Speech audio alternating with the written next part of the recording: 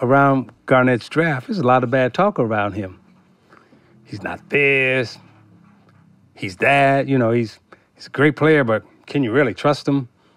Character. All those things. You've been from Chicago, so you weren't worried about none of that. Yeah, well, I was kind of helping that narrative. Yeah, right. Because I want him to follow us. Yeah. Right. So, so I get a call from McHale. Right. He goes, I need you to be honest with me. I'm like, oh, fuck. He goes, tell me about this kid Garnett. I can't get a read on him. I said, Kevin, I'm not going to lie to you. I said, if you don't draft him, I'm going to draft him. Right? He goes, you really would take him? I say, absolutely. And I say, he would be great with you. I said, but, if you don't take him, I'm definitely taking him. Everything else you're hearing around him is just straight noise.